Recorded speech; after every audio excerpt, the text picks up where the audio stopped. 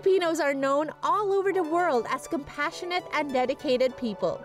So it is no surprise to meet successful kababayans across the globe. A lady who lives in Leonberg, a town south of Frankfurt, is one of the many Pinoy success stories here in Germany. Hard work and dedication, plus a deep love for helping others, gave her a chance to share to the world her value of paying it forward. Hello, guten Tag. My name is Julianna Atillo-Schlotterbeck. I am 65 years old. I'm formerly from Cebu, and I live here in Germany for 20 years already. Before I came, I was in the garment industry. I was even vice president for the garment chamber in Cebu. But still, there's a lot of things that stopped me from really going through, or the flow was not that good. That was a bit frustrating, and you work with government. I thought, if it's not for me, then I will not stay. Nobody really understood it because I was doing a lot of things in Cebu, but inside of me, I was searching for something more. It's the adventurous side of me. Europe had attracted me so much. I wondered I could live there, I would fit there. The opportunities, I just prayed, I said, Lord, if it's for me, let it happen. I did, and it did, and here I am. Like any migrant, Georgie, as she's fondly called by family and friends, began her European life doing menial and clerical work. Adjusting to her new home was no easy ride, but she persevered and poured her energy in learning as much as she can in this foreign country. I find satisfaction wherever I am, but it never stays at a standstill. I always on search of something. I also joined a lot of groups, you know, groups for women's group. I did a choir, I help in the church, I do the flower deco and all these things, just a little of everything. And through these venues, I'm able to meet a lot of people. Through her own charm and at her own pace, Georgie earned the respect of the people around her. She was born to be a leader. She organized many projects within her community. Armed with her skills and knowledge for community development, she became a consultant in the region, giving advice to the local government for their town's needs. I think I'm always restless. Till the end of my time, I will always be restless. I will always find something to do. And I know when I'm old, I will still be doing something, even if I will be sitting down only. I will always find something to do. When I started the NGO 2008, the hand-in-hand Deutschland, Philippinen e.V. Basically, the encompassing thing is to foster understanding between Philippines and Germany. But then in the very core of that work, we started doing work with the children, summer camp, that was the concept. We can teach children how to do creative work. It's spiritual in a sense, but then it brings out the creativity of a person. Not just the mind, but it develops your spirit. And that's what I thought I could, give as a gift. And we, with my friends, we organized that.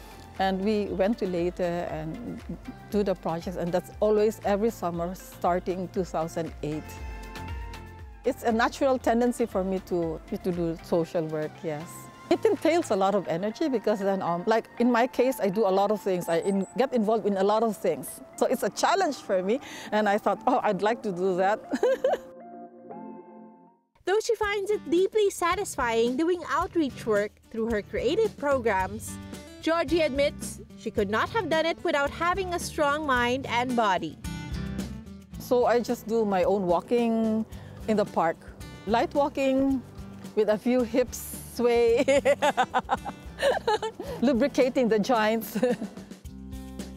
Through regular exercise and the right food, which she loves to prepare in her own kitchen, she can go through a very active day doing the things she's passionate about. But there's one more thing she lovingly shares. I think I have to put out the secret. Because they're always asking, you have so much energy. Yeah, I brush it off. I said, yeah, of course. It is really necessary to have supplements. And a detox is very important. I got to learn about it when I was doing my projects in Leyte. So I was traveling, bringing all the things, materials like paper and food and whatever. A tiring day. I started taking MX3. That's the reason why I could go on and do my work. Otherwise, I would have been, dead tired. Yeah, I know it works. I know it works. Many have proven the wonders of this natural supplement.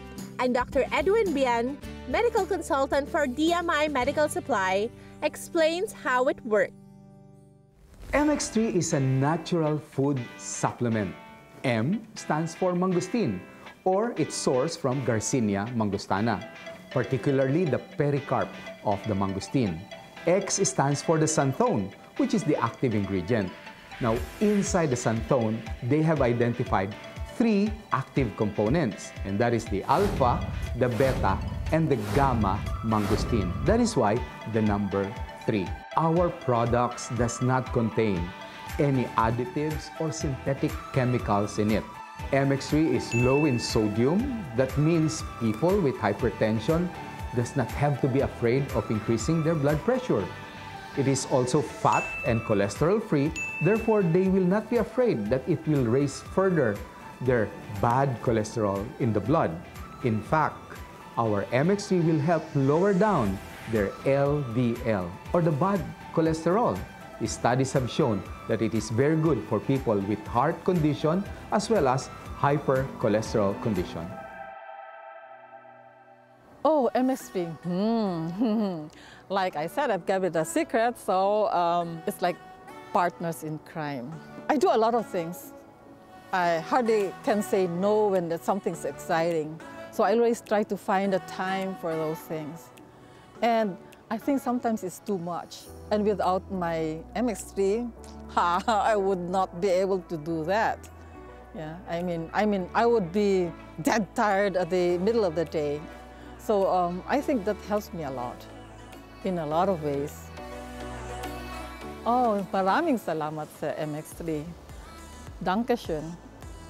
Vielen herzlichen Dank. That's a lot of love and thanks.